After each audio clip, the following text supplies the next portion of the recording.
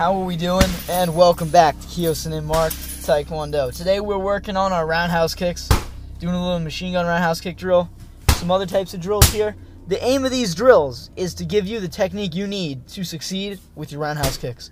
So as you're seeing right now, look at this technique. That's all I'm doing. So step up slow, kick, and step up slow and kick. So we're doing sets of 9, as you just saw from the text up there.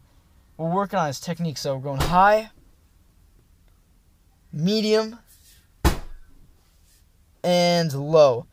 Now what this is it's not working on speed or accuracy. You're working on like the mechanics, the technique that you're throwing. Because if you have a sloppy technique, you're not going to do very well. So only focus on that right now. Just worry about the speed and everything later. And look at this. So stance work. Make sure you're reach-hammering that leg. Make sure you got your hands up. You know, make sure you're moving, you're holding your balance. You don't want to be off balance for this. Now, just a disclaimer. This is for training, so this will get you great technique. If you're in the ring, you might want to do a different tempo here. See, I'm stepping back. There's a couple seconds in between things like that. I could kick a lot faster, but, you know, we're working on technique, so that's why you're going to kick this speed. So don't use this out of context. Now, also, as we're continuing through these drills, feel free to try them. The pad helps. But you can also do this with mitts. You can even do it in the air, too. The air is slightly harder, but if you have no equipment, you can do the air anywhere.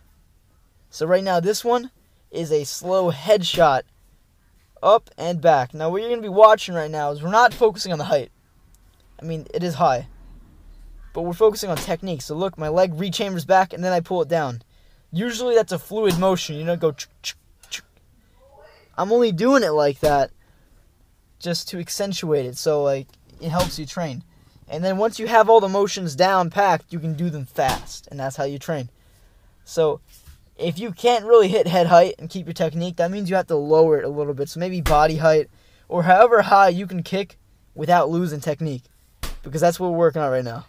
Maybe we can do some height kick stuff in a different video if you'd like to see that. So maybe comment down below if you want to see that kind of stuff. Now, typically, a problem people have with roundhouse kicks is that they're not watching the trajectory of their foot. They have, like, it becomes almost like a front kick, and it's not horizontal anymore. Roundhouse kick is a horizontal kick, because if it's not, then you end up with a different technique, and it's kind of just it's gonna be like a bad front kick. So you need to really pay attention to that. But definitely, this is a great one. I love to do it. It really gets your kicks going. Now, this pop, pop, pop machine gun kick. Same thing as the first drill, except it's all in one thing now. So you have to watch the re-chamber, keep your balance, hold a tight position, because that's how you're going to re-chamber. Kick, kick, kick. Watching accuracy, keeping your stance. This is a great one to do too. If you can do this, honestly, I'm not going to lie, you have a pretty good kick. And you'd probably be ready for some of the more advanced things that I even have on this channel. Now, potentially, you could utilize a technique similar to this in the ring, but you would definitely switch the tempo up a little bit. But anyway, thanks for training.